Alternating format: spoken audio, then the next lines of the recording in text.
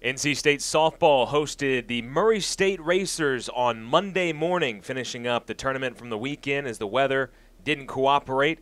And we got beautiful weather here on Monday, and Sydney Nestor, pitching in the sunshine, recorded 5 strikeouts in the game. She was very good in the circle, and then she got some run support primarily from the right fielder, Bridget Nordberg. She hit a 2-run shot in the first inning.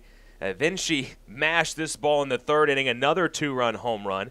And then coming up with the game on the line in the bottom of the 5th, she hits a walk-off 2-run home run as NC State beats Murray State by a 10-1 final score. The Wolfpack needing just 5 innings to get the job done. They are next in action on the road at Charlotte on the 27th.